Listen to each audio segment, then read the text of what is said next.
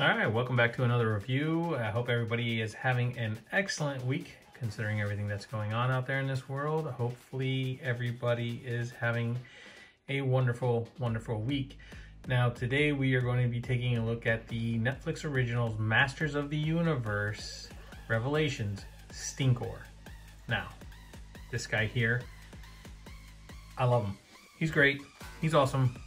I've been waiting for this guy for a while. Finally, here he is. I got him, and you know, hey, it is one of the characters that I believe that they did a fantastic job with this guy. All right, so as usual, let's take a look at his accessories, and then we'll go over articulation, paint, all the good stuff that we always do. All right, so starting off, let's start off with his hands. Now he comes with two sets of hands. You see he has a fist here. He has an open hand there, or a gripping hand. Now he comes with a second gripping hand. And I'm gonna slap the taste right out of your mouth, the yellow off your teeth, and I'm gonna hand it right back to you type of hand. All right, then he comes with his standard blue shield. Now, if anybody remembers, in the original Masters of the Universe, Stinkor only came with a shield, and in the Origins line, he only comes with a shield as well. He doesn't come with any weapon, which, you know, I guess it would have been cool to see him come with a weapon, but he doesn't, so, oh well, it is what it is. Then he has his alternate head, and I like this alternate head very much. I like the way he has this gas mask over his face, so to speak, on what he has. I don't know why he would have it to cover up his own smell, but yes. And then you have the head that he comes with that's on him, which is more like the vintage head, somewhat. Now, in the Masters of the Universe 2000X series, the Mike Young production one, they actually tell you what kind of species he is. I can't remember if it was preling, I don't know. If anybody remembers, leave it in the comments down below, please, because I can't remember right now off the top of my head. It's been a while since I've even seen that one, but he was actually really cool in that series as well. He only got 15 minutes of fame in the new one, but what are you gonna do? But here he is, and fabulous. So let's take a look at his paint sculpt. So with the paint sculpt, I mean, I have a couple here's and there's on him. Nothing that's gonna break the bank. The head sculpt itself, that's a nice head sculpt. I like that. I love the way the teeth came out. I love the eyes. This is actually kind of close to the classic look in the way that the ears or hair, I believe this is supposed to be his ears right here, right? Close to that old merman head sculpt, because that's what they used back in the day, was merman's old head sculpt. And then you have Mechanex's armor. Instead of it being blue, of course, they reused it, and it's yellow and brown with, you know, a little bit of red right here. Not too bad. I mean, mine's missing a little bit here. I don't really, you know, gripe about that too much. Moving on to the top of the head, a little bit of white right there. And then moving to the back, of course, he has his tanks. So this is an addition that I do like. Now, I know in the Mike Young production, the 2000X series, he has these tanks on his back as well. I have seen statues with these tanks on him. I think that's really cool because that adds to his power, right? To actually give him the stink, or maybe it's just oxygen tanks. I always thought it was maybe because of the stink. It holds his stink in there. So I know in I know in the Revelation series he kind of belches it out, which, all right. I mean, I kind of like the fact of, like in the 2000X series, I think he had the covering over his face. I'm not too sure. I do believe he did have a covering that went over his face, and it had hoses or something, and you know, he would make it, the gas come out of the tanks. So I think that's a cool addition. They're painted blue. You can see a little bit of whatever here. They're kind of lightly painted, so you can see a lot of running through in the plastic. Maybe that's just the way the mold was. whatever, it's still pretty neat. I like the way they did the belt, coming down to the belt, standard Master Universe belt and fuzzy shorts or overlay. But you know, they did some brushing on this, which is really nice. So it brings it to life. And once again, the white coming down, the skunk colors coming down on the arm here. Nicely done. His gloves, you know, they're just casted in the red color or maroon color. Moving down to the legs, I like the way they did the fur. You know, not too bad, not too shabby. And then down to the feet. And I like the way they kept him with his reptile feet. I know that's what they called the original buck back in the day, was a reptile buck, so they used these type of feet. But yeah, his skunk clawed feet. All right, so moving on with the articulation of this figure. This guy, he can look up that far, he can look down that far. I think that his armor gets in the way right here, and you pop the armor off here and here. I'm not going to do it because I find it's a pain to get back on. So I apologize for not doing that, and hopefully you guys aren't too upset. He can look side to side. He has a little bit of head tilt once again. The sides of the armor right here hit. So, you know, I'm going to try and push this down. Just kind of push it down. He gets a little bit more of a head tilt forward, but that still gets in the way quite a bit.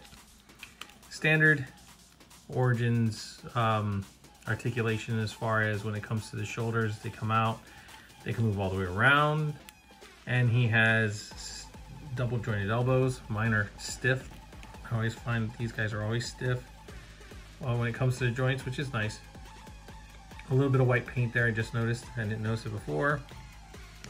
He has a upper bicep swivel, no forearm swivel. He does have a wrist swivel, and he does have wrist bend side to side. It's a little difficult because the glove kind of stops that from happening. So if you push your thumb, see, it pops it right out of the peg. Mine are really stiff. They really don't want to move too much, but I guess that slight, that little bit, that's all you're going to get out of him. He has an upper torso bend, and his ab crunch is that far forward, this far back, and he does have a waist swivel. Moving down to legs, he can do the splits out this far. He does have a upper thigh cut, and he has double jointed knees. His double jointed knees go pretty far. Not too shabby, not too shabby whatsoever. And then moving down, he has a boot swivel, and then down to his ankle articulation. Side to side, forward only that much, back that far. The way this ball joint is made, I don't know if that's twisted around the wrong way or that's just the way it was made, but you don't get too much articulation with this guy here. So give me a second. I'm going to fix him, and I'm going to pop his alternate head on, and then we'll go over the see, I can't even get him to stand back up. And I will go over the hands, different hands. We'll get that articulation. So give me a second, I'll get him fixed. Oh, there he goes. Down, down, down. Okay, see? He's just, I don't know. That's a little peeved, but all right, I'll be right back. All right, so here he is with his alternate head on him. And I just want to take a second now that I got this one off, and I want to just show you a little bit better on how it looks. I mean, if you look at the eyes on him, I mean, he's like angry, or just, there's more expression in these eyes with Stinkor than these eyes here. These eyes have more of a little, I don't know if you want to say deception or just stoned look to him. All right, so popping off the hands, it's just a simple thing. We all know, you just grab the hand, pop it off, make sure the peg comes with it, of course. I've not had that issue, thank God for that, you know, them breaking or coming off. Let me just pop it back on. And we're just gonna pop this hand off here. And we're gonna put his shield. Whoop. And his shield, you have a bigger side underneath. I didn't even go over. I like the way that they do this inside here of the shield itself. And the bigger side is to slide over the forearm. So normally what I like to do is I like to move this over on here first, get it up and over, I don't know if I'll be able to do that like that. I might be wrong. Maybe we could slide over. Maybe they make it big enough. I could be wrong. I know, who was it? Faker, I think I had to, oh, all right. I was incorrected with this guy. With Faker, you had to take his hand off, if I'm not mistaken. And there you go. He actually holds his shield very well. And then while I have him here, this head, you can pop this mask off, which is nice. And then you have him, he actually has that little, you know, open mouth. So you can actually have him to where he's spraying out his stank come flying out of his mouth. But yes, and then and like I said, he's just you know, I don't know if it's just the look on his face with the whole thing all the way around. It's not really angry. It's more like like I said, like he's stoned off of his own stank. And then, you know, the ears, everything's still the same. No difference. I mean, a little bit of difference in the expression of the eyes, but like I said, besides the lids coming down some on the eyes and making them look stoned, and the hole in the front to hold on the mask, it's pretty much just the same kind of head sculpt, just a little, you know, slightly different, I guess, just slightly different. All right, so now that we got all of those out of the way, let's get into some comparisons and let's end this review. This one's pretty quick, so I hope you guys enjoyed it. But yeah, let's get into these comparisons. Here's how he compares to the Four Horsemen's Mythic Legion's Krona. And here's how he compares to the amazing Yamaguchi's Reveltech Arkham Knight. And last but not least, we have the Masters of the Universe Origins Stinkor. Now I just want to, real quick, really quick, I just want to move this guy back a little bit, right? Okay, and let's just take a quick look. Shields, almost exactly the same. Hands, exactly the same. There are the reptile feet, all right? And then his fuzzy shorts are orange, where his loincloth is a little bit longer. But then you look at the armor. This armor here has more detail in it than our Revelations armor does.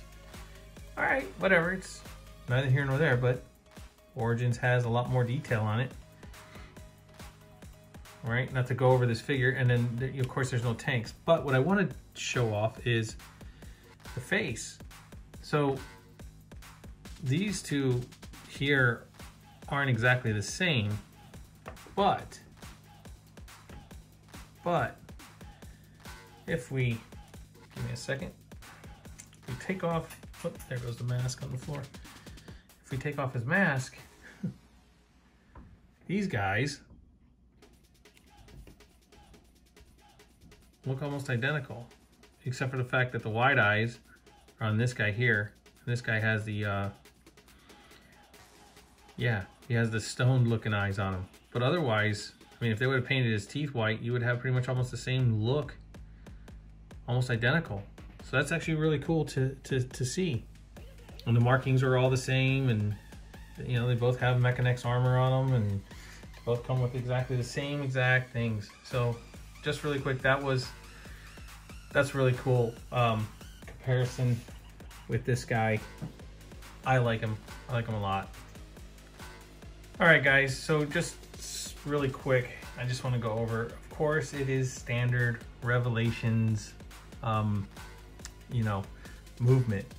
So the articulation is just, you know, it's the standard. But as far as, you know, adding him to your collection, if you are a Stinkor fan, this is a guy to pick up. I think that it's great that he has that look while he has that mask on his face of not being able to stand his own stank, his own smell. I think that's awesome. To have the two different alternate heads to where you can have his head off of him, I think that is awesome as well. And I think that that's one of the things too with him, is that his smell was so overpowering that he couldn't stand the smell of his own self. So that's why he actually had that mask on, and the tanks were to hold it in. I don't know. If you go back, check it out. If you guys remember any of that stuff, just leave it down in the comments down below. I'd really appreciate it. yeah, as far as pet peeves, I mean, well, it is what it is. So I'm just gonna leave it at that. Guys, I hope you enjoyed this review of the Master of the Universe Revelations Stinkor. I had a great time doing it. Remember, always, please like, subscribe, share, and leave a comment down below. The more likes, the more subscribers, the more the channel grows. And please help this channel grow, because I enjoy doing this stuff. And like I said, if I hit 4,000 subscribers, I will do a giveaway. Trust me, I have some things to give away, but I'm just, you know, not getting up there. Hopefully eventually. Guys, before I go, I just want to say thank you. That right there, the amazing Spider-Man, the symbiote Spider-Man in the back, doing the kickflip with the skateboard. Toyo Photo, thanks man for the idea. I just have to give you a shout out because that was a great idea and I needed something to do for the background. Thanks for the idea, man. Appreciate it. Anyway, if you haven't seen his stuff, check out his stuff on Instagram and also on YouTube. Anyway, with that being said, guys, I'm gonna bring this review to an end. And as always, I catch you on the flippity flip.